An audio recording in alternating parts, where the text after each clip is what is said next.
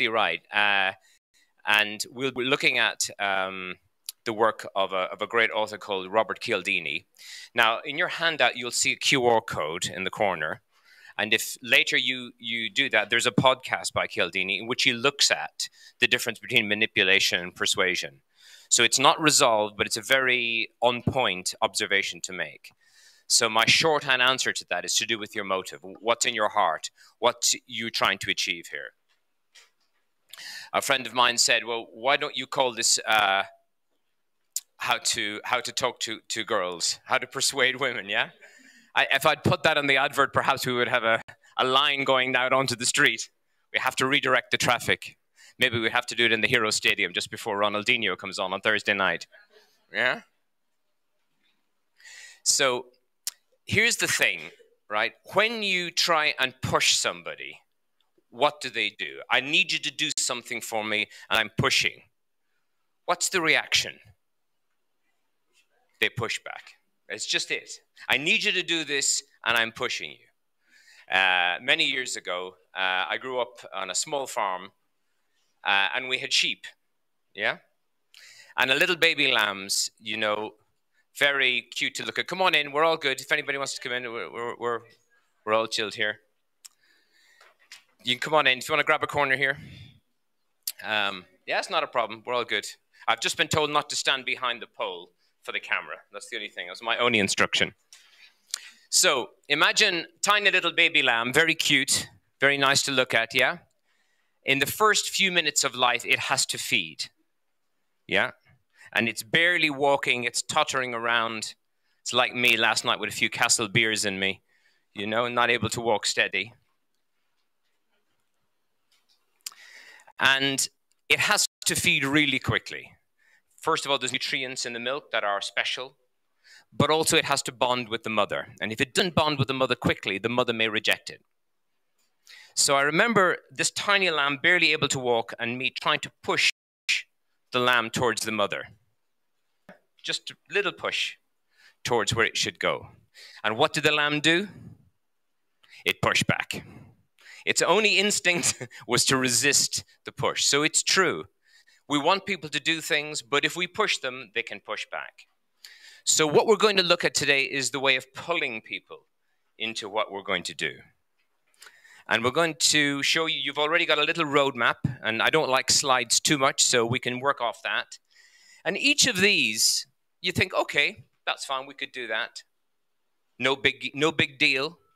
But as you build these elements together, slowly but surely, you build a very compelling toolbox of how to pull people towards what you want. Okay? So there's a lot of science there.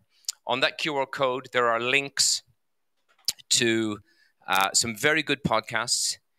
As you are thinking of what we're saying today, if you think of something, hey, I know a really good book or a good podcast or a good YouTube video, email it to me and I'll add it to that link. So let's build the link together. I've got 4 or 5 pieces there already. And then email me more stuff. And then we can build that link over the course of the week. It'll be by Friday. It'll all be up there. You can share your own insights. Doesn't matter what it is. So things that occur to you, we can do that. Cool. So this is most to be a workshop rather than a presentation. So I'm going to get you to talk amongst each other. The setup of the room is a little bit tight. So we'll have sort of group 1, 2, 3, and 4, and you can chat among yourselves. And I'll give you an exercise to work off. Hey, fella. Okay. Right. So I've got a few slides, and we start working on them. So this is, you've got a business card with an email address. There's me there as well, if you want to take note of that. And there's me on LinkedIn. So if you want to click to me on LinkedIn, I'll then reject your request. It's how I roll. Okay? So if you want to click and the reason why that may be important is that DJ and I are over this week we've got some charitable work that we do in Chapata and in Ndola and here in Lusaka, but also we're starting an initiative, as was said, where we're going to provide some actual capital for entrepreneurs this year, next year, and the following year. So actual cash, no No just training or no in-kind, actual cash. So we'll be starting that initiative, and this week is a fact-finding as to what looks good here, what are the motives, what are the sectors, and so on. So spending this week meeting people. Email me, connect with me, and we'll be back later this year to launch the initiative, which will be funding 15 companies over 3 years with stage 1, stage 2 funding. And if you've got some friends that can't make it today, send them my email address and we'll connect. Okay? Have I got your interest? Okay, that's good. And the first thing about communication is about getting attention. I just got your attention by saying, I've got some money in a bag, in a ShopRite bag for you. Do I have your attention? Yes, I do. Next thing is we need to make a connection. We're here to listen. How are we connecting with you? And then is there an action? What do you do? So when you deconstruct, if you like, or pull apart good communication, it has these 3 things going on in it. It gets attention, it makes a connection, and it has an action. This is like so much common sense. But think back to those times. What was the action implied here? I'm giving you some information. How many times have you thought to yourself, so what? Why are you telling me this? We're in a world of so whatness, okay? So the call to action usually is the one that's missing here. Yeah? So think through, what do you want me to do or think differently based on our conversation? And if you think about that in advance, you have a better chance of success rather than just giving loads of information. Because guess what, guys? There's too much information in the world already. Yeah? Right? We look at our phones on average 150 times a day. That's every 8 minutes. And I'm sure already some of you are thinking, oh man, I need to get back on this. Yeah? We're in a world of information overload. So all we can do with that is make sure we tag the information we're giving out with an instruction. Here's what I want you to do with this. Answer in your mind the so what question. Imagine your audience going, so what? Like maybe you're doing now, so what? So you need to get to the point of relevance because there's too much stuff going on out there in the world. You've already been given the web, an internet access here so you can get online really quickly and so forth. Yeah? That's fine. That's the way we roll. This is, I do a little bit of work with Save the Children in the US, and I like this. This was a pitch they were making to Amazon for Amazon to sponsor. And notice what they've done here. They've taken an Amazon package and they've put the Save the Children logo on it. So they've got some attention from Amazon, yeah? They're making a connection. We're together on this. And the call to action here is you need to sponsor with us the things that we do at Save the Children. So it's nice and simple, nothing mystical, but I can tell you, when you're looking at a presentation or a pitch deck, ask yourself those questions. Who am I dealing with? How am I getting their attention? Because they're busy people. And what do I want them to do or think differently? And keep it small and sharp, not big, vague, small and sharp. We're going to keep coming back to this again and again, but I wanted to raise a flag with you in case some of you need to get out now. This is what's behind good communication. Okay, and here's an example of a campaign that Save the Children we're running. So we're going to start with the idea of anchoring. This is a really interesting area. And we're going to do an exercise to really embed this in. Because if we understand anchoring, and we all do already, but it's a matter of making this explicit, we can make our communication really powerful. And this is particularly important for price negotiation. Okay? There is a great book out called Never Split the Difference, written by an FBI hostage negotiator. And he talks about how you negotiate to get to the price you want. And the reason why, we always want to say, okay, you say 100, I say 50, let's meet in the middle, let's say 75. But if he's negotiating to release hostages, he can't say, oh, you can keep her. Just give me those two. You need them all out. So his idea of negotiation is to take it all off the table. Don't split the difference. It's a very interesting book, very practical about negotiation. And core to that is the idea of anchoring. What do we mean by that? Okay. So the first thing is in cars, when they're selling a car dealers use this a lot. They look at discounting. So I'll give you a few examples, and then we'll have a. Here's a bag I came across on the internet. Here's a nice satchel. Okay, Looks nice. I've left it in GBP sterling. Quite expensive, £400. Looks good. Yeah, I like that kind of satchel. I go around London on a moped, so I'd sling that on. Makes me look cool, I think, anyway.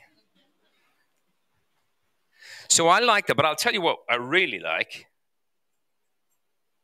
is that it actually should cost £715. That bag just got prettier because it's now no longer a £400 bag. It's actually a £700 bag that I'm getting for 400. The anchor point has changed. It's the same bag, but it has changed my perception. Okay, we're going to use an exercise now to really have a bit of fun with this. But anchoring can change. You can change somebody's anchor. So how do we do that? Let me give you another example. Okay.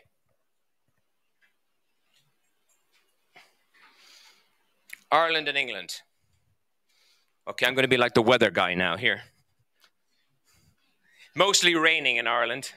Yeah. Sometimes some sunshine in London, but never like this. Okay. So I grew up in a little town here in Cavan. Population 10,000 people. Okay. And the city was Dublin, 500,000 people. So when I was living here, growing up, this was a big city. You go up to the big city. 500,000 people, huge. Okay? So my perception, my anchor, is based on where I live in Cavan, and then looking at Dublin.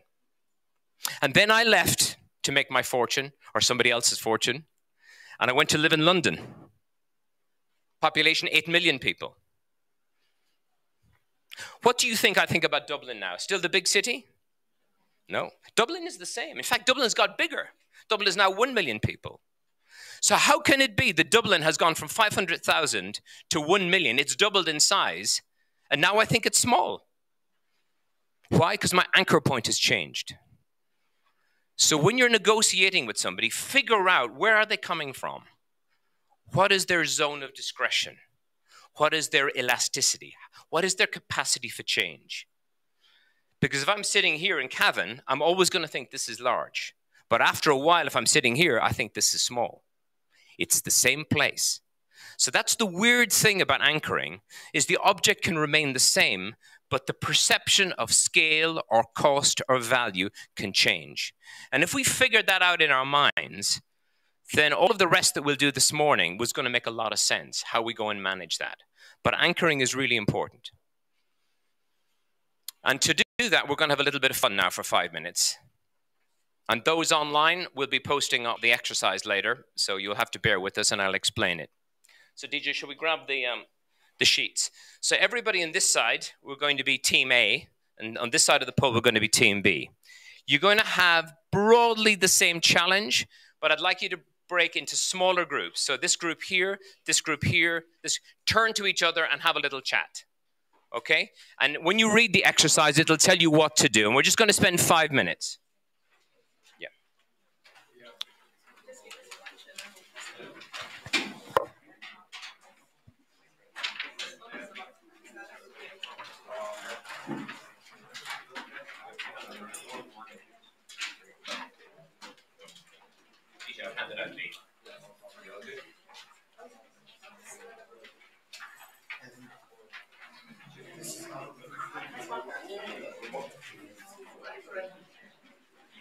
So you've all got Team A here, guys, on this side. Team B on this side. Yeah? It's fine. Have you got, what's your sheet say? Team A? That's fine. That's all you need. That's Team A as well. That's fine. No, you just work together in mini groups. Oh,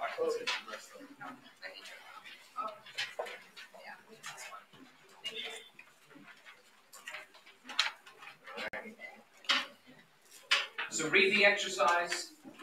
And what I want in the end in 5 minutes is a number. Give me a number. And if you have difference of numbers, then somebody get a calculator and get the average number between you. So one number per team. When you read the exercise, that will make sense.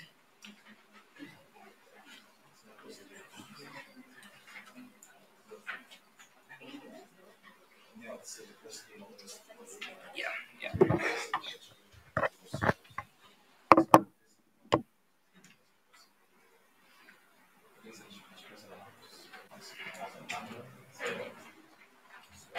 What's your number then? Okay.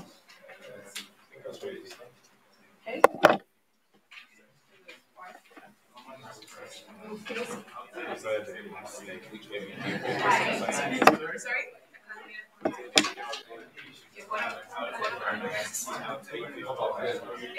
He's like for 850 because he wants to offer it just he wants to receive the same as selling like but the value is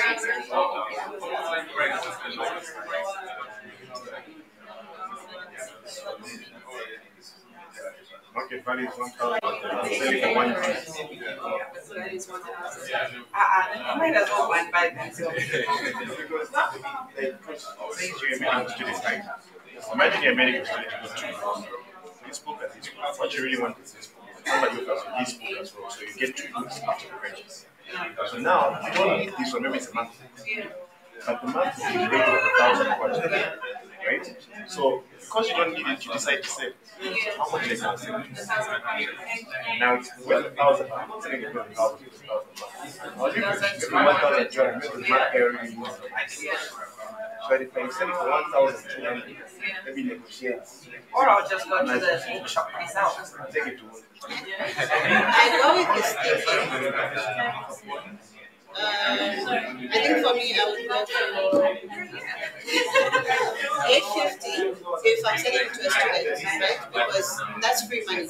But if I'm selling it to a student that's working, I'll go for 120 because they have an income and I need the extra money to do other things. I'm a student.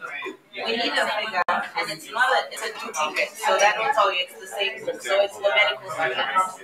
So it's available at the bookstore, firstly, for 1,000. Okay, so it's still a medical student. She's a medical student, available 1,000. So either you just get really lucky and find someone lazy to go to the bookstore, or they just want to buy it for more. Remember what you said about elasticity and knowing the value of who you are. Customer. This is medical, so it's up there, right? And I'm sure it's a well sought after book, considering the profession.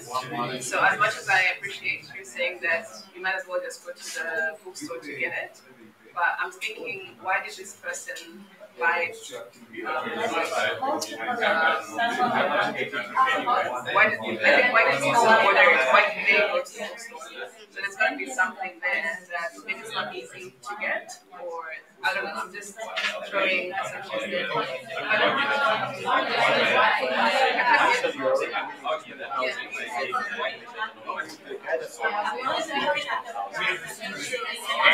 We need a number, guys. How much are you going to prepare to sell? Tell me what your bottom line is. We need a number. So what's this? Those 2 figures right there. We don't need an extra. The market value is expensive. And we want to sell it your best price. Market value is the best price. You sell it at 1,000? Less than that. Do you want to make 1,000? No, because she didn't even spend an extra 1,000. So if you Okay, so we have another 950. We have to find the average of both the figures and Yes. everything. It's 1 to 850. Yeah, go for 1 to 7. Guy negotiate. Then I'm gonna go for 500. If it's my average, yeah, then I'm going for 5. Okay, so that's 500. Yeah, so that is 500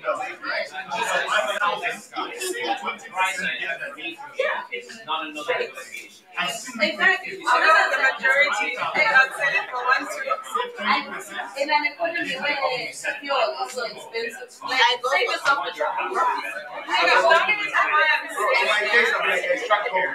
the only I was reason willing to pay 1,000. And you've got it. And now, why was I willing to spend 1,000? okay, It's a from process experience, I've been in that situation and I sold the book for the market value. The person could have easily gone to the bookstore. Yeah. Convenience. Yeah. And reality, That I get. That one I get. So it's a There's something we're missing here. Yeah, Okay, but we're also missing something here. You order it, this book is not in the library. You have to order it, right? When you order a book, what are you paying? Shipping. Why are we selling it for 1,000? 1, 2.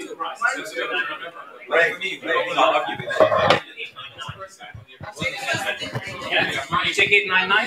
If you take 899, then put 899. Thank you. Yeah. How are we doing, guys? Do you have a price? What price? 1,100. Okay. So if I offer you 1,099, will you take that? Yeah, you'll take 1,099? No. Okay, fine. Cool. Okay, cool.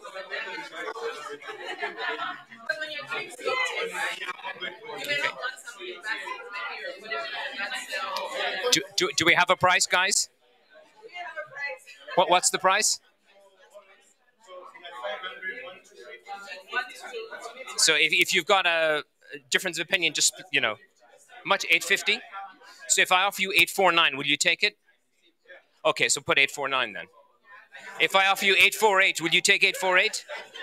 So okay, then put 848. So you need to give me a price that you say, okay, that's it. No. 850? He said he'd take 849. Okay. Fine. Okay, guys. Is it 807? If I offer you 806, will you take it? Fine. That's what I need to know. Huh? You see, they were talking about manipulation. This is where it starts. It's extra. Y'all are just trying to make Cool. extra profit. Even better. Okay, folks. Okay, let's swing around. Let's swing around. Face this way. There's too much fun going on here. Too much fun.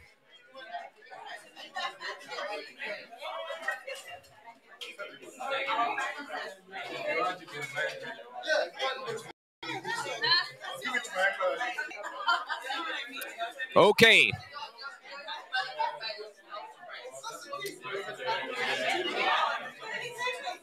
Are we all good? This team's still haggling. Come on, team, you're done. Pencils down. Okay, so these are the team A's, and these are the team B's. So there is a book out there, a medical book, which you both know about, for 1,000 kwacha, okay? That's its market value. So that shouldn't change, because that's the market value of the book, yeah? That's the value, right? However, you guys are all students, you're medical, you have the same book, but you have different anchor points. Now, Team A doesn't know what Team B's anchor point is, and Team B doesn't know what Team A's anchor point is. So let me read out the exercise so that the other team can hear, and then we can discover a perceptional shift between the motivations, i.e. a shift anchor. So I need my glasses for this. So I'm going to read this out to Team B. You are a final year student and have received an extra textbook along with your original purchase. The market value of the extra book is 1,000 kwacha. You contact the vendor because you're good people. You said, hey, you've sent me an extra book. They said, it's okay, you can keep it. So you have an extra book. Okay? And then you want to put it on sale on the notice board, and you've agreed what the bottom line price is you're prepared to accept. Okay? So now you see what they've been facing. Okay. Now let's look at Team B's situation. Same book, medical student.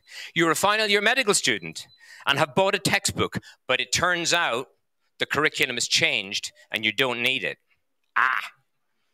You contact the vendor, but they don't want it back. They said, no, you bought it, it's yours. Now you need to agree the best possible price you're going to want for this book. Okay? Now, it's the same book, same student in a different environment. So just broadly on this, can I ask this team here, are these guys likely to be flexible in negotiation or not flexible? Why is that? Hey. Yeah, it's whatever. They've got to...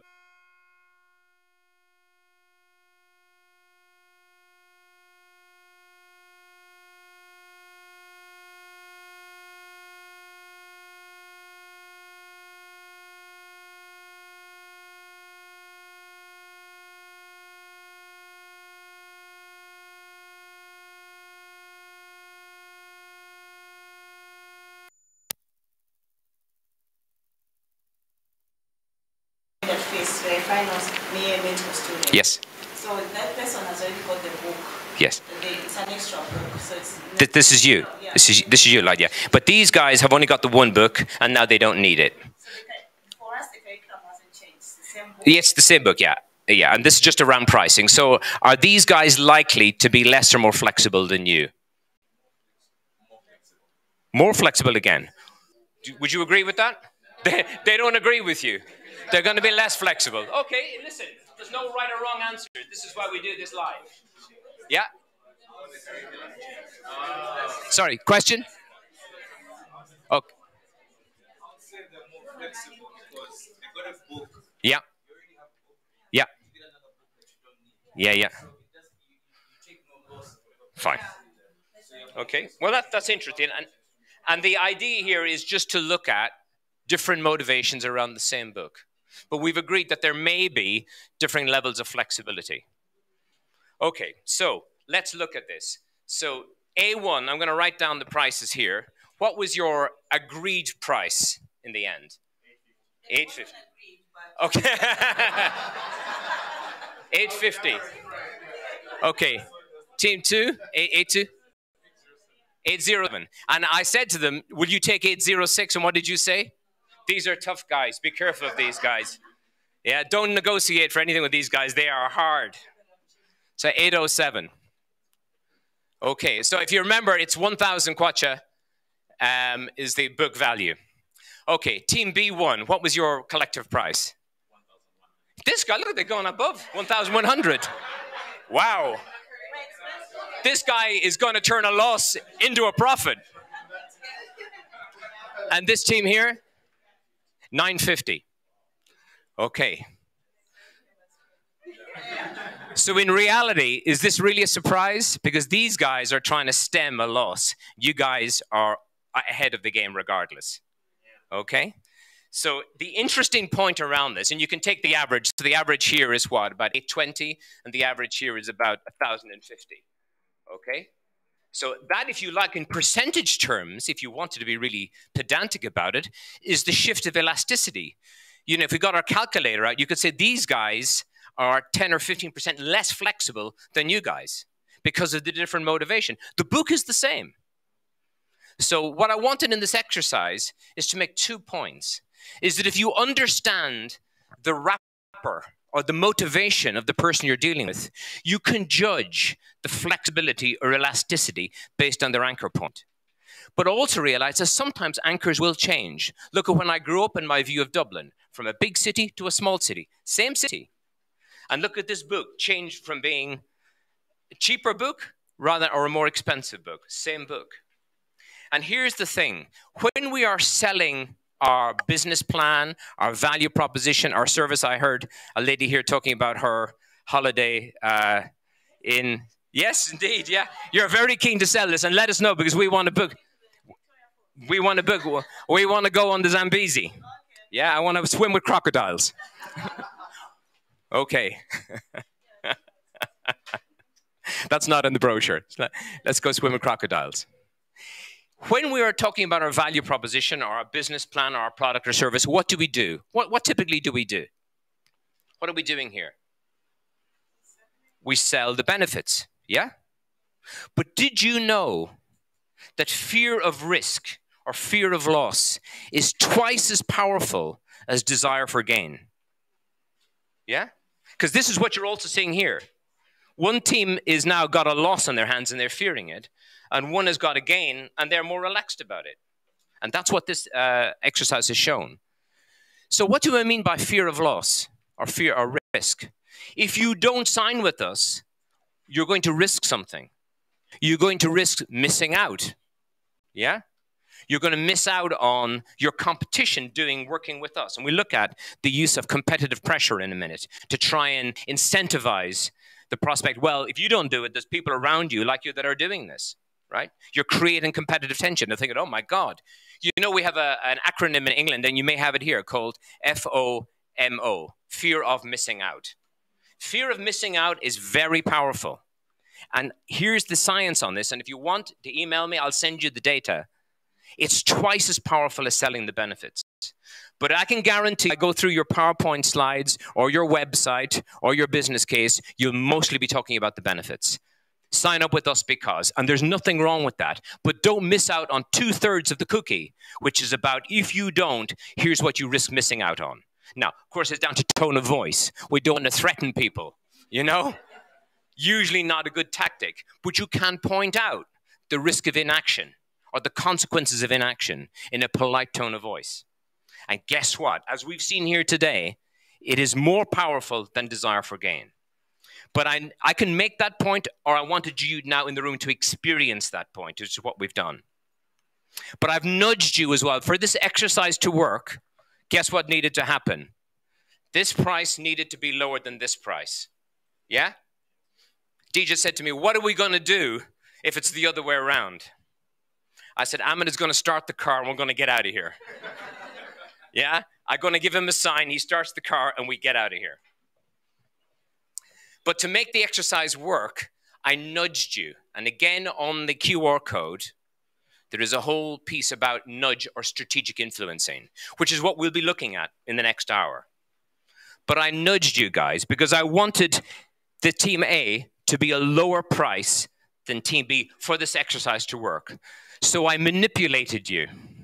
But I did it for a good reason, because I wanted you to experience for yourselves the power of flexible anchoring. So how did I manipulate you? Well, you both had more or less the same briefs, but you'll notice that I needed team A to have a lower price for this exercise to work. So what did I say at the end of the exercise? I want your bottom line. When I say bottom line, what's the trajectory? It's down, yeah? When I said to team B, I didn't use the word bottom line. What did I use? I wanted your best possible price. It's the same sentiment, but I've articulated it differently. When I say best possible, the trajectory is up.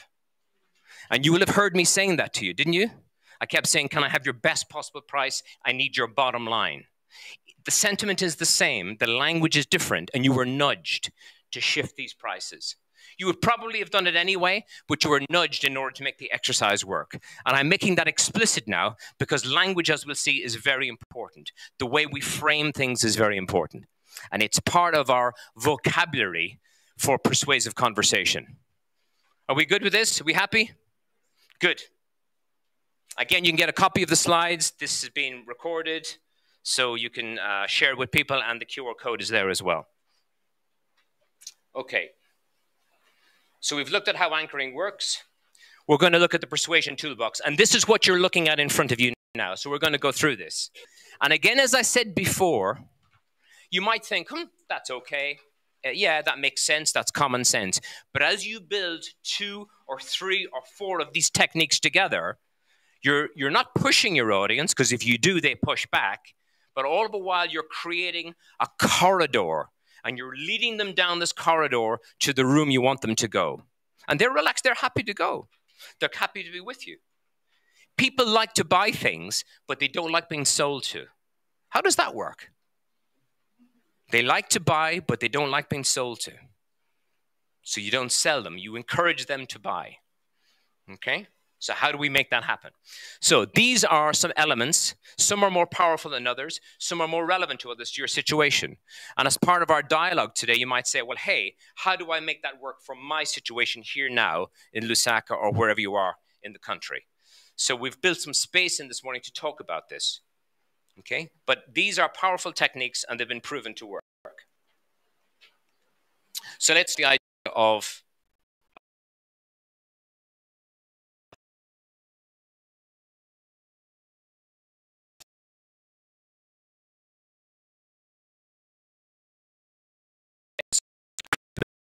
it draws you up.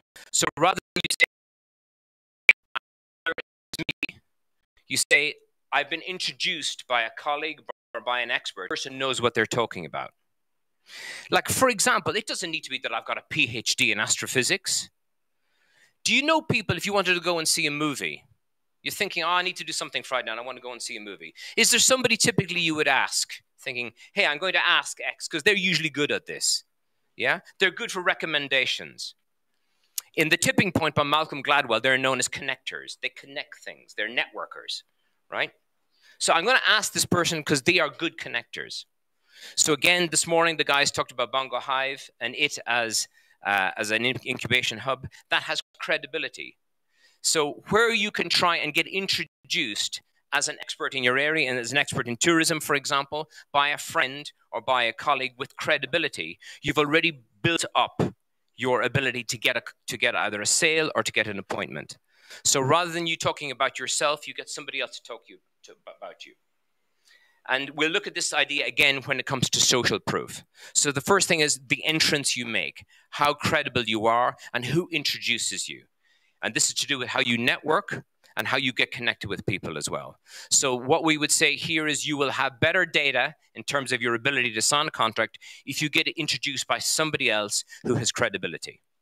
Okay, and they said this person knows all about tourism. This person knows all about AI. Okay, you don't need to have a doctorate in the topic. You just need to be introduced as that. So the importance of events and talking about things is very important. Ahmed at the back there said that he's a coach and he's also into space. Yeah, so he is credible now, and you got an award from COP27. Thank you for his work in satellites. So now he has credibility. Why? Because on his website he has COP29 special recommendation or award. Yeah. Hey, I'm not going to argue with COP27, right? If they give him an award, then that's credible for me. But look around you, it's everywhere we want. But that instantly pushes up credibility. So you're asking for third-party endorsement. Okay, so that's the first part of your journey, is to seek how you can build out your proposition by getting other people to validate your proposition. By saying, this is good stuff, they know what they're talking about. Okay, I said you don't need to have a doctorate in the topic, but it's just you get introduced in that topic, or you have a stamp or a website or an award or a certificate or something, which builds it up. So it's very important to do that. Okay, so the first one is authority. The second one is reciprocity. I do something for you, you do something for me. Now, I'm not talking about you give people some cash to bribe them. Okay, we're not talking about this. That's what you do, yeah. So you go to a restroom or a toilet in an airport, and there's a person there who turns the taps on for you and gives you a napkin to dry your hands. Have you ever come across this? Yeah? Now, you're capable of turning on your own taps and getting a napkin for yourself. And they haven't asked you. Sometimes in some of the bars, whatever, they'll have some perfume or, yeah? You can spray this on as well. So that's all cool. And a lollipop sometimes as well. I don't know where that comes from. Yeah? What am I going to lollipop? A lollipop, some deodorant. They turn on the taps for you. They're not looking for anything. They're being courteous. But they're creating an environment of reciprocity. Yeah? And you're thinking, okay. What have I got? I've got 200 kwacha in my hand. Really? For turning on the taps? Yeah, but it's all the cash you've got on you. You see what I mean? They've created an environment of reciprocity. So it isn't about bribery, it's around creating a sense of obligation in somebody. So if you do somebody a demonstration, I'm going to show you our product. I'm going to give you a pilot, a 3-month pilot, or a 1-month pilot of our project. So you can try it out for free. But you've already created an environment of reciprocity. I've done something for you because I'm a nice person. I don't want anything in return, but if you insist, here's what you could do for me. So reciprocity is really powerful. Let me show you another example.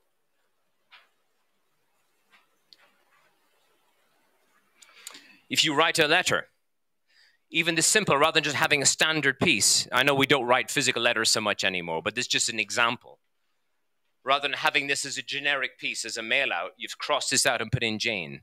And you've put in a sticky on top of it. What am I doing there in terms of reciprocity? Why is this here? What am I giving them? Sorry? Yeah, I'm personalizing the letter. So I'm donating my time to you by saying, I'm sending this letter out to many people, but for you, I'm going to put your first name in there, and I'm going to put a sticky to personalize it. So I'm donating my time for free. And this has been shown to begin to build up response. It's only a small thing, but these small techniques can make a big difference. And believe it or not, this is creating a sense of reciprocity by personalizing things. I am taking you as an individual seriously. I'm spending some time. And we know, of course, that big companies, when we're dealing with them, just treat us as a number. They have no sense of obligation. You know, when you phone them up and you're on a waiting line, you're on the phone waiting for them to answer, and they say, your call is important to us. You're thinking, well, if it was, you could pick the damn thing up. Yeah? We are really customer focused and we care about you, but still not picking up the phone. They're not being consistent. Notice consistencies on here. We're going to look at it later. So you need to walk the talk. If you care about your customers, pick up the phone. Don't leave them hanging there for half an hour. Yeah? Simple things make a massive difference. So we need to be consistent in what we say and what we do. So in this environment, we're creating an environment of reciprocity. So perhaps just for a couple of minutes, the same groups again, think about things that you could do. And this is not about bribery. I'm telling you, it's not about that. That's later we talk about. That's the advanced course. Yeah? And we don't stream that one. Talk for a couple of things that you could do to create a sense of obligation in a good way among somebody you're trying to convince. So just 2 minutes conversation, create a sense of obligation in a nice way that you can then pull it back in again.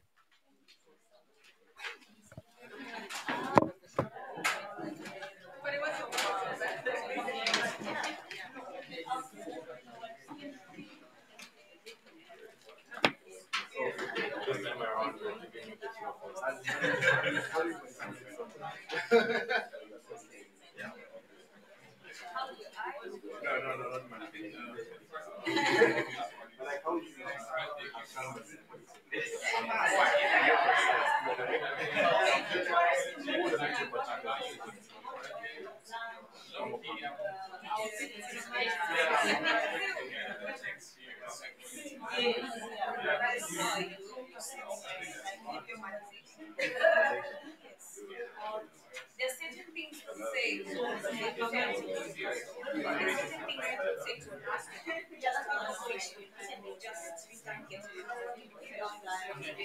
So maybe you're selling a product and give them an experience of how it's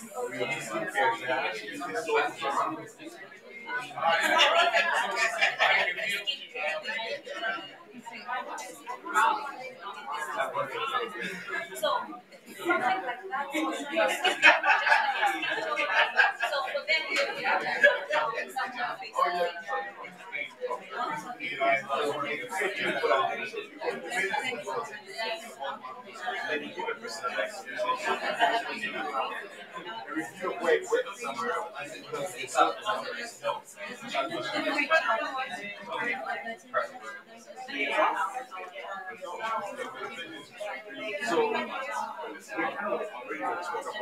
the structure is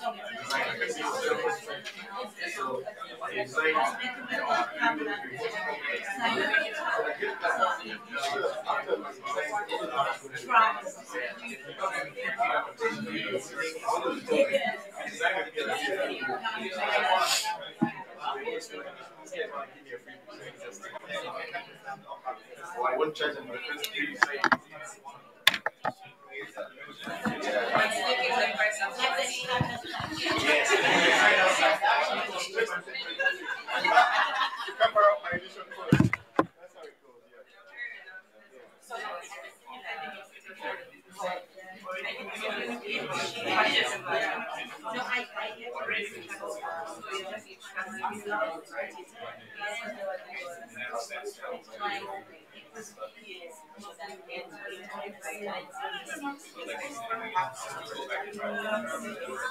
But it's not good conversation. But she said, oh, I'll see you somewhere, you do this, and then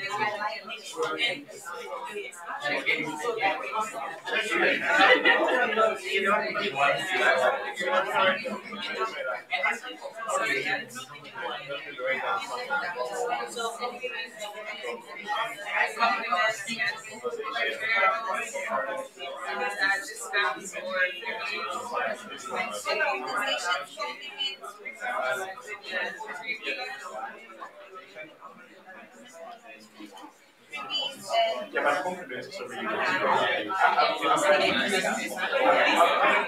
seriously. There was this guy I was like, how did you know? Start the conversation, I kept asking what I do when I do that. All right, guys.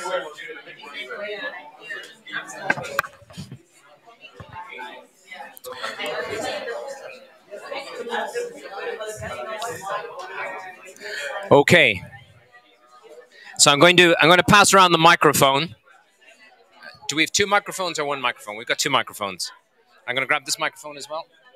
Yeah. And you can see the slides are broadly the same. You know, the slides are the same. I haven't changed. Just the order is a little bit, yeah. Okay, guys. Right. Who wants to grab the microphone here and be the spokesperson? Okay. Okay, we're going to start with team. Is it B1? This is the guy who wanted 1100 kwacha for his book, by the way. So, okay, guys, we're gonna listen here. So, do you?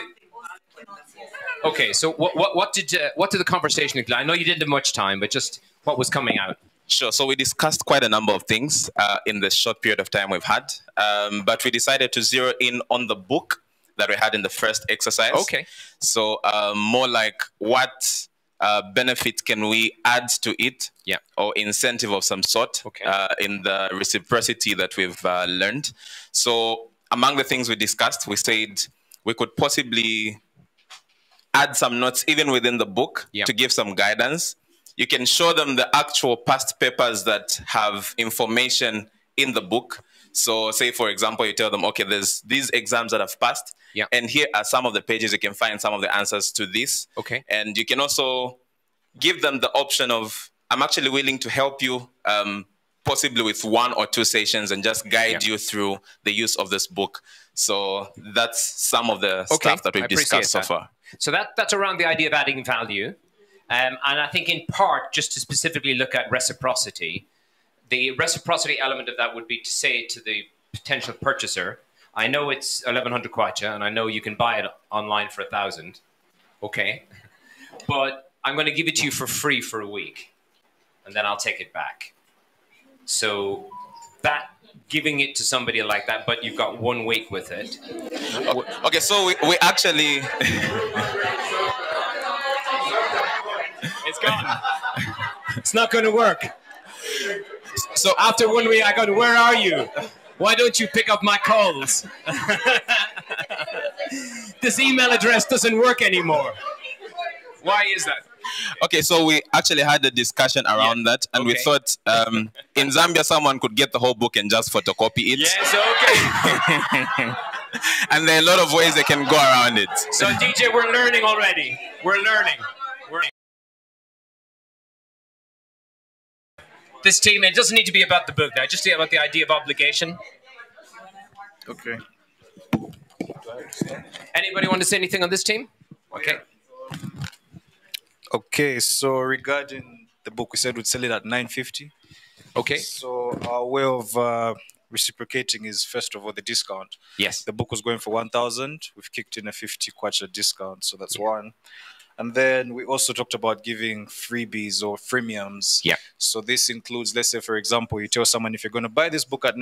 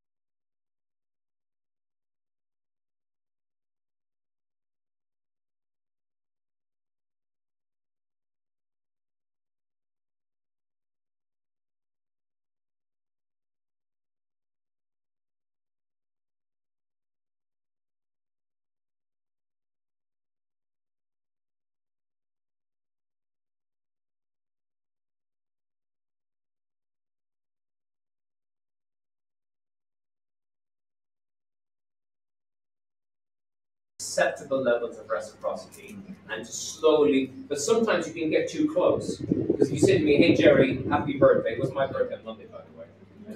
Nobody wished me happy birthday. There's still time, by the way. In my time zone in London, it's still my birthday. So technically, you still have time to go out, you know. So, but it can also feel a bit creepy as well. I think, how do you know it's my birthday? And then, oh, you've got this gift. You're going, really? So you need to judge the taste of it as to, are you being too kind of creepy, or is that broadly about getting to know each other and being appropriate? And you need to judge your instincts on that. Yeah. Okay, sorry, Jerry. If I can just share one more anecdote. Maybe the funniest and smartest thing that ever happened to me in terms of reciprocity. You know, when you're driving during the rain season, if you check the front lights of your car, that cover, it can discolor. It can be yellow over time. So it was rain season, and I was about to park my car. The covers of my lights were yellowish. And then I saw one guy run towards my car, and then they cleaned, like, the left light. I was wondering, what the hell are you doing? And then I got out, and then I saw it was sparkly clean, like I just bought the car. It was so new. And it's like, boss, look, the difference, you know, this is now super clean and this is yellowish. I was like, wow, I like your solution. Can you do the other one for me? Say, $5, boss. And I'm like, okay, you got me. Yeah, exactly. Because it's going to look weird with one good light, one bad light. Yeah, that's a good one. That's a good one. There we go. Okay, so is this really working? It is. It's actually broadcasting to the world. So you're already like big. You're a really big hit in London already. Wow, You're lucky me! trending I'm trending. Okay, so for our group, it wasn't about the book, but we're talking about how we add value, and we looked at it in terms of different scenarios. So how you would walk into a boutique and you discover that if you compliment somebody, they're likely to buy something from you. Or there was an example of skincare products, where if somebody is struggling to look for something for their face, for instance, you compliment their skin tone and they're most likely to buy that item.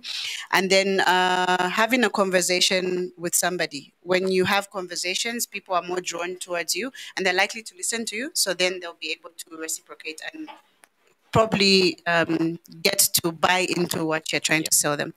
And referrals, and then there's the freebies that most people have mentioned. And the most important one was adding like a value-added service. So you spoke about discounts, and whilst we were having this conversation, Herbalife came into... Okay. Yeah. So you if you notice, no matter how much negative publicity that brand gets, there's the 30-day money-back guarantee. Yeah. Okay, very interesting.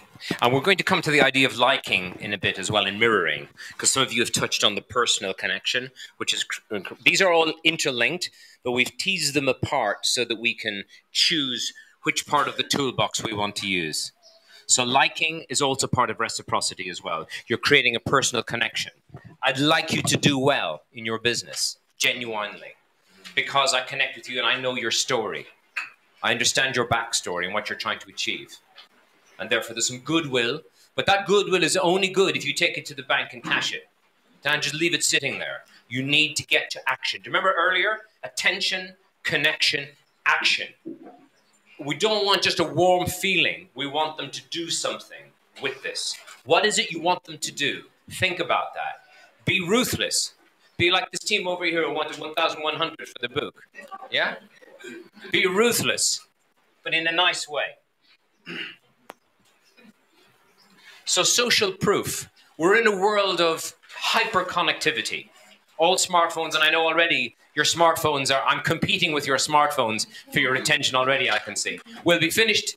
Guys, if you want to take a quick break, if anybody wants a quick break now, do it. We're going to be finished at 11 on the dot, and then we've got some refreshments for you. So...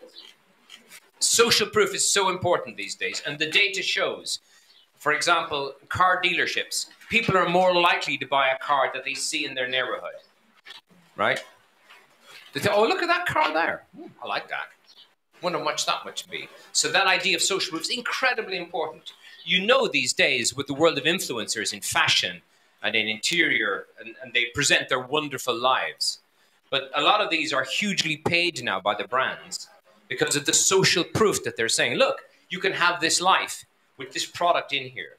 So the whole world of influencers is in part around social proof by apparently situating the product or service in somebody's normal life. Now, it ain't normal life, that's for sure. But it looks like their daily life. Oh, we're going on this holiday at the weekend. Let me check out this holiday they're doing. So it's become now an incredibly powerful marketing tool. But social proof works in many, many ways. Yeah, it's partly fear of missing out. But if you do stand out and you get part of the in crowd early enough, you can be trendy. If you're an early adopter. Yeah? And it combines in many different things. Let me see if I can get this to work. If you've learned a lot about leadership and making a movement, Let me just... that's why a movement happens. Just having a bit of a dance. He's taking a risk, though, isn't he? Of looking stupid. He's an innovator. Certainly in that dance style, he's innovating. He dances like I dance, by the way. Yeah. Without any sense of rhythm. But he's got some followers. People, hey, that's pretty cool. I'll do that. He's taking a bit of a risk, and risks like looking a bit silly. But he's got this idea, you know, and he's enjoying himself, and he's kind of doing it. They're having some fun.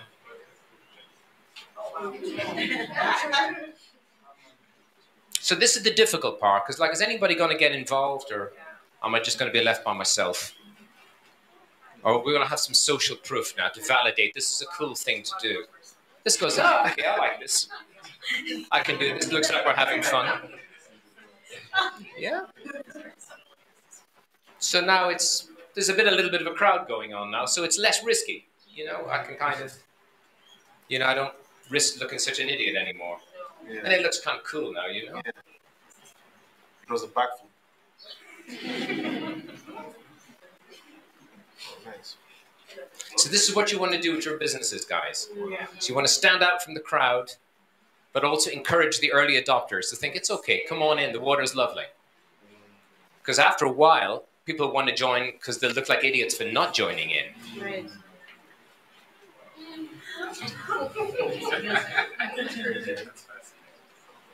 Yeah? So social proof can be very powerful. You need to take a risk sometimes and then get people to follow you. Derek Sivers, really fantastic guy. Look him up. He sold his business called CD Baby for many millions of dollars. Gave it all to charity. He worked as a circus clown at one point. An amazing kind of just different person and incredibly insightful. So S-I-V-E-R-S, Derek Sivers on YouTube. Look at any of this stuff. He's a very, very cool guy. And he's the guy that supplies some narrative on this piece here. So look at him now. Look at all that crowd, all desperately trying to be part of the in crowd. Yeah? And they're now fearing missing out. Yeah. Yeah? But it takes a tipping point. Yeah? And it takes a little bit of courage. So social proof can be very powerful.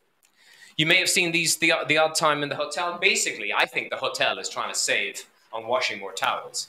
But they're really talking about the environment. And we're going to be looking at this in a bit when we're talking about framing.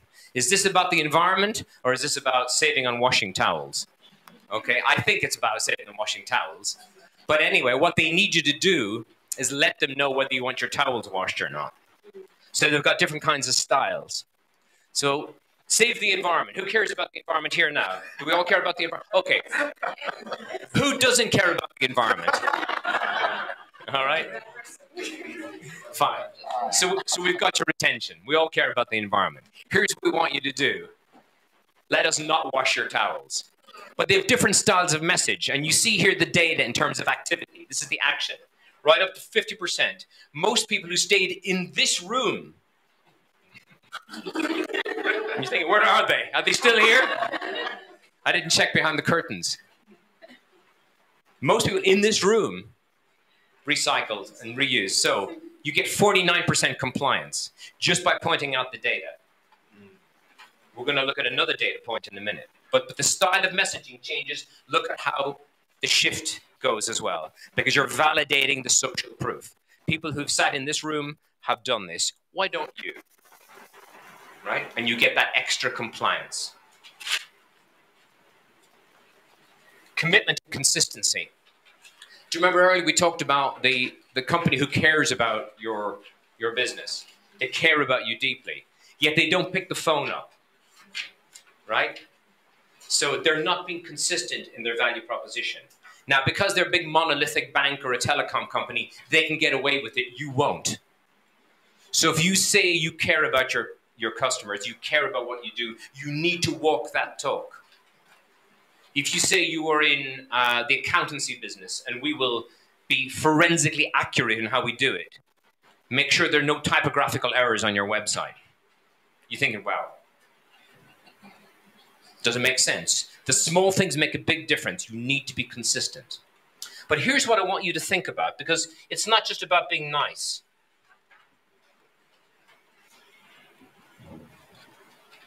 I want you to ask your customer or your prospect to do something for you as well. We've talked about the freemium accounts. Yeah? I'm going to add value. I'm going to bring the book around. I'm going to give it to you for a week so you can photocopy it. Yeah? I'm going to photocopy it for you and give it for free because we're really nice people. But here's the deal. People tend not to value things that you give away for free. So you're struggling with the ratio going on here. And you need to judge this. So don't give everything away for free. But you need to get them to engage with you. Don't leave them passive. So for example, you say, okay, we've got this product or service, and we think it will be great for you. Why don't you send me an example of your business goals for this quarter, and we'll show you how we can address them. And they're thinking, no, I'm not sending you anything. No, you tell me. Unless they commit to something, you're much less likely to get a sale from them. But you're thinking, hey, Jerry, you know, I risk them saying, I'm not going to do it, and you break the conversation. Here's the deal. You're not having a conversation in the first place. So if they won't send you something simple and achievable, you're not looking for confidential material. Look, but you need to get them to do something. And that commitment is the engine of your relationship. So when I was in the digital learning, I had a digital learning business. And I would say to the customer, if you send me your KPIs, we'll map our learning, we'll curate our learning to address the things you're trying to achieve. This year, you're trying to be AI-based. You're trying to be digitally smart. You're trying to be professional, whatever it might be. I know this already, but I've asked them to send it to me. Now, I'm going to curate, as in I'm going to organize our system to speak directly to those KPIs. So I'm creating reciprocity here, because I've dedicated some of my time already to doing this, right? Reciprocity happening here. But I'm also getting them to commit. They're saying, why do you need this? Well, because the solution is going to look so much better when it's actually fixed on the things you care about. But the principle here, regardless, because I know we're all from different walks of life and different services, unless you get them to do something for you, you're much less likely to get. And that takes courage, by the way, and I get that. And it doesn't mean that you break the conversation if they won't send it, but ask to get them to do something easy and simple. Could you send that to me and we'll take a look at it? And as soon as they say yes, now you're on a yes ladder. Now you're selling. Before that, you're just continuing a conversation. Now you're progressing the conversation. There is a difference between continuing and progressing. And persuasive conversation is about shifting to progress. We've gone from A to B to C, and D is ka-ching time. This is the money goal. But unless you get them to do something, you're much less likely to get engagement. So get them to do something simple for you, and now we've got a relationship going. Don't leave it too passive, and I understand it takes courage. And you don't want to break the line. But if you give everything for free, if you're like a puppy dog and you cover them in love, yeah, less likely to do business with you. Yeah? So maybe slightly counterintuitive there, but that's really important. And we've talked about the idea of walking the talk, be consistent and how you come across.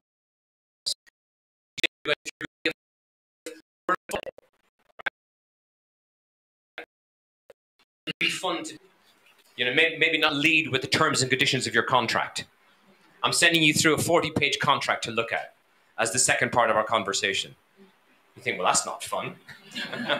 That's no fun at all, right? So be consistent in how you come across. Where are we, how we want to be? Okay. Liking, it's important, but that doesn't mean that you're just nice for the sake of it. You've got to be yourself. So there's some techniques going on here, one of which is mirroring.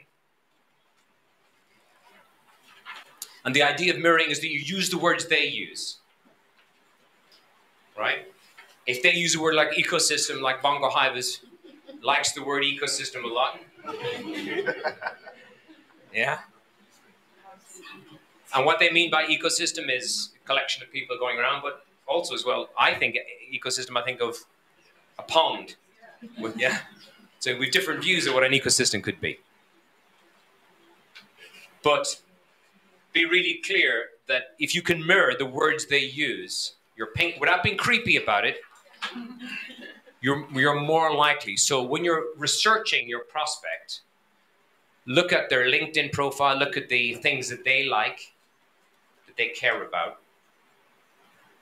I put up my LinkedIn profile at the beginning, and I said to you guys, do you want to connect with me? Yeah? What did you notice about that LinkedIn profile? I only put it up for a second. There's me again. I had a lot of filters on that photograph, by the way. A lot of good technology involved there.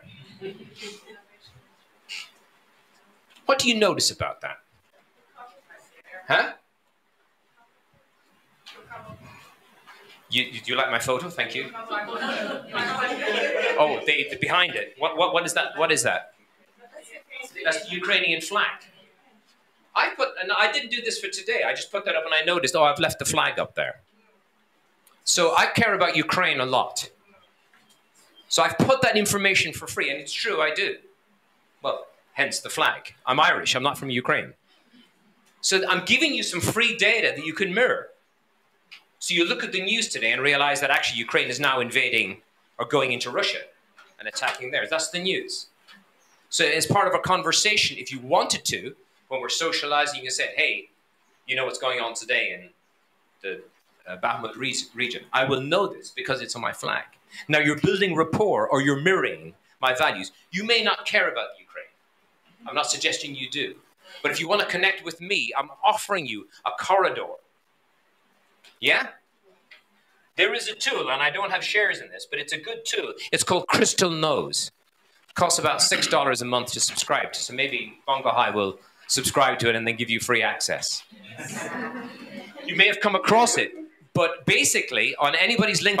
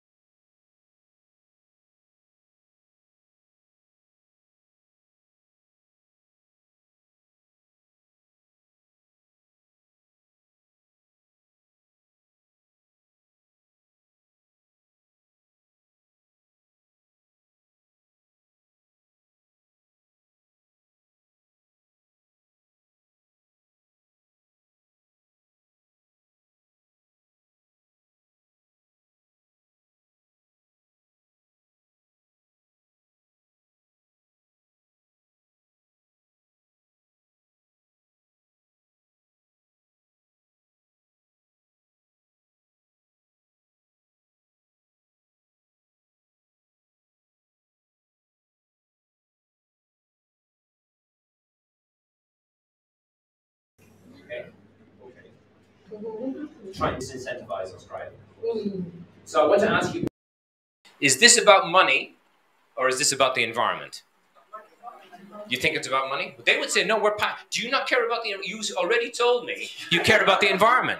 I asked for a show of hands and you didn't put your hand up. So you care about the environment. We all care about the environment. So what they've done is they framed it. So if I said, hey, I don't want to pay the extra money, going, you don't care about the environment. It's clear.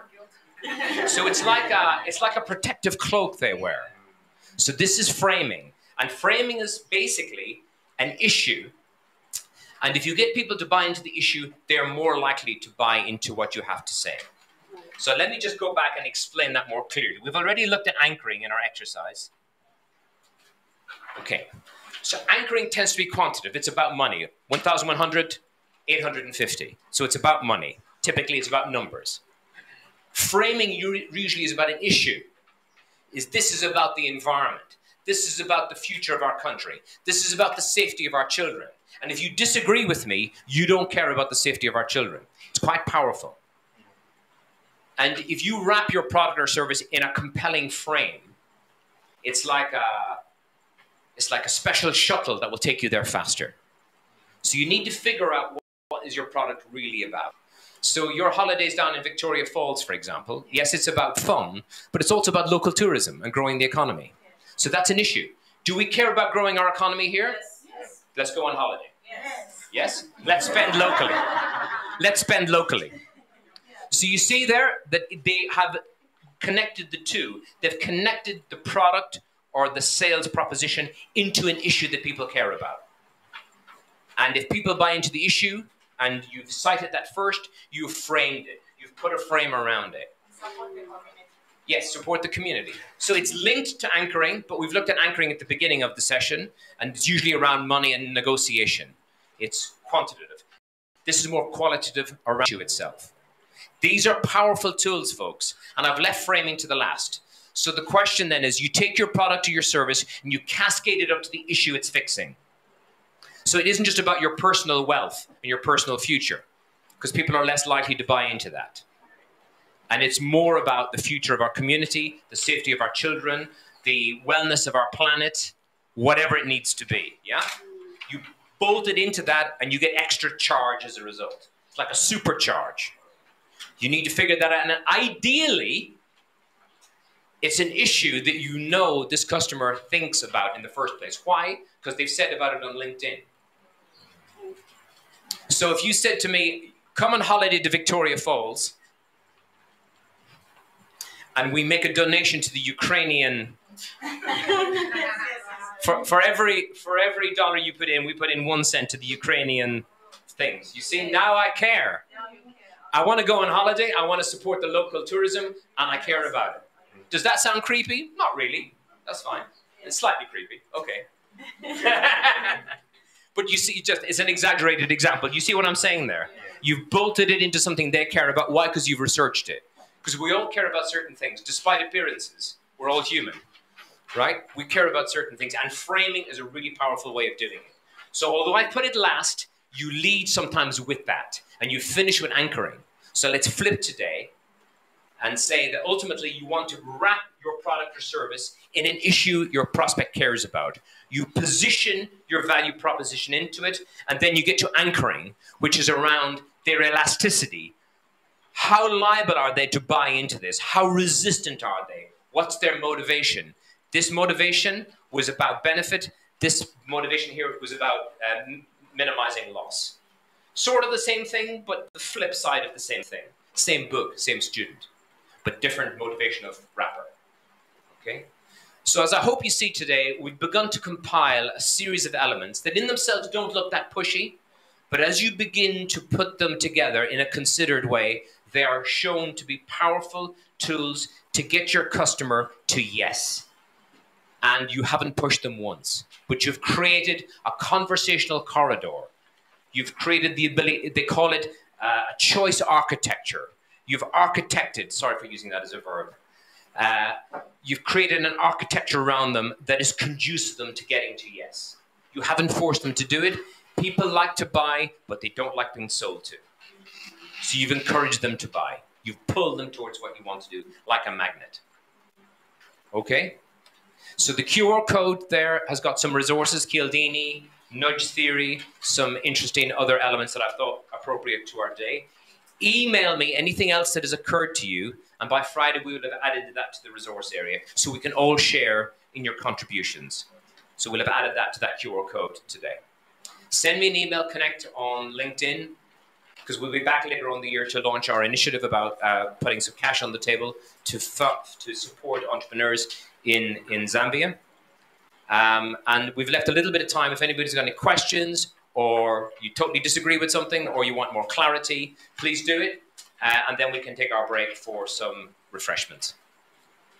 So I've got a microphone here. You've all been very good and very talkative. And we've got 3 or 4 minutes left. So any thought? You've got a question or consideration?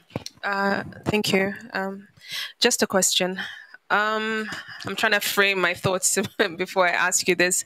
But earlier you were talking about, I think it was under commitment, where you mentioned that if you, okay, in the way I understood it, yes. Say, for example, a client asks for your services. Yes. And you give them a sample, for example. Yeah. There's risks around that with regards to what you do, because you might end up giving them a lot, like you said, and then in the end, they'll just go with a cheaper source. So then you did mention that try to understand what they do, and then try to, like in your case, you customize their something, so that, I don't know what exactly it was, I can't remember, but you customize something for them so that... Our learning apparatus, our online learning, we curated it for them. Yeah. But in instances that you can't do that, and I can't give a specific example, okay, well, how do you... Let me say to what you're saying then. So you're giving people a free pilot. Yes, correct. So you say, okay, I'm going to give this to you for 2 weeks. Can you tell me who is going to look at this? Right? Because if you're dealing just with one person, right, that's fine. But you said, I've got 5 people to look at this.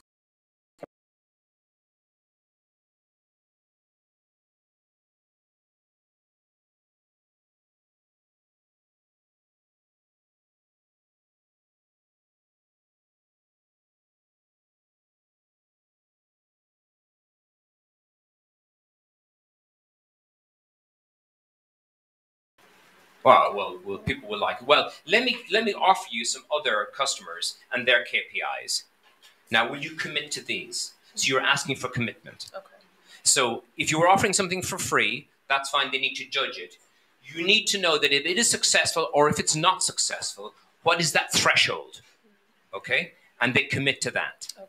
And it's forcing them to think through, oh, just send it on, we'll take a look at it. Yeah, no, we'll do that, and it's on its way. We've got a 2-week pilot. Who else would you like to see to broaden it out? What are their names, if possible? Because now you can research them and realize, okay, they've just sent it to their boss. Good sign. They're now opening it up. They're taking a risk with this. And secondly, what are your evaluations? Or maybe we could help you with this. Could we work together on the KPIs for success? But unless they commit to those, it's just washed over them. And they may not even look at it at all. I've had many instances of customers, oh yeah, 2 weeks is gone, we never looked at it. Yeah, because there was no engagement. So you need to get them to commit up front, and it takes a little bit of courage to do that. Okay, any other thoughts, questions, considerations? This gentleman? So, I think you spoke about authority. Yes.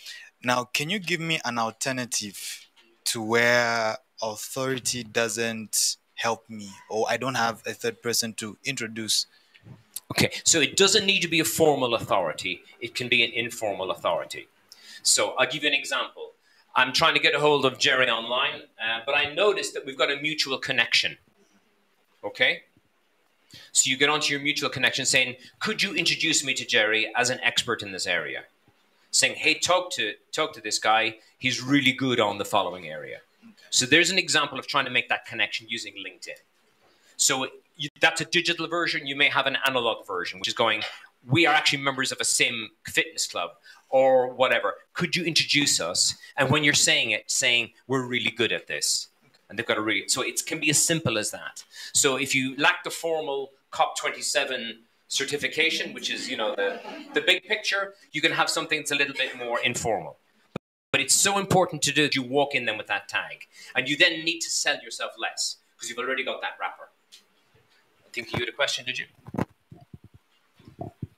I saw an NPR video recently. Yes. Where they were talking about companies that produce plastics. Yes. And that they were basically putting the "this can be recycled" sign to get people to buy, but there's never any intention to have it recycled. Yes. And I was just thinking to what the gentleman said initially about persuasion. Yes. Like, at what point is this manipulation? Because now that the information comes out after so many years of you thinking that, oh, this, yeah, then there's now this distrust. Yes. That comes up, and what that does for your company in the long run. Yeah. Sure. So no, that's a fair point. You know, you've got "please recycle" written on the side. You're thinking, well, empirically, nobody's doing that. They would say it's not their job to recycle. They've asked the customer to do it. So they've abdicated responsibility. But what you're saying is if they wanted to be more committed to the environment, then they would have a program to go and collect, for example. Like, for example, in Nespresso pods, the little coffee capsules, they give you a bag with that, and you can take the bag back to Nespresso, and they will recycle for you. These little aluminium capsules. So they're not just putting on the pack, "please recycle this," because it's aluminium and it ends in landfill, but actually we've got a mechanism set up. So this is back to the idea of attention, connection, action. What are you doing? And you're right. You know, sometimes you're thinking, well, they just put a sign on there just to abdicate responsibility. Gambling, online gambling, you know, is a big deal these days, and I think it's quite a dangerous potential for people gambling on their phone for football games in far parts of the world at 2 o'clock in the morning. And you see these gambling adverts going on in the middle of football games, and then they just say at the bottom, "when the fun stops, stop." That's a bit like "please recycle." When the fun stops, stop. I'm thinking they're underestimating what addiction actually means, you know? Fundamentally underestimating the ability for people to stop because they've hooked them in so cleverly with their free bets. I'm going to give you a free bet to get you going. It's a bit like people handing out free cigarettes. Now I've got you hooked. That's what they do, free bet. And you think, hey, I have nothing to lose. Yes, you've got plenty to lose. When the fun stops, stop. So on that note, let's stop. Take a break. The good people at Bongo Hive have laid on some lovely refreshments. I can see them out there. So, sorry, question here. Hello, actually, it's not a question. Just want to say thank you so much. I've learned a lot in terms of framing and more on framing and also consistency. Thank you. That's very good. Thank you so much, Gary and Bongo Hive. Thank you. Cheers. Appreciate that. Thank you.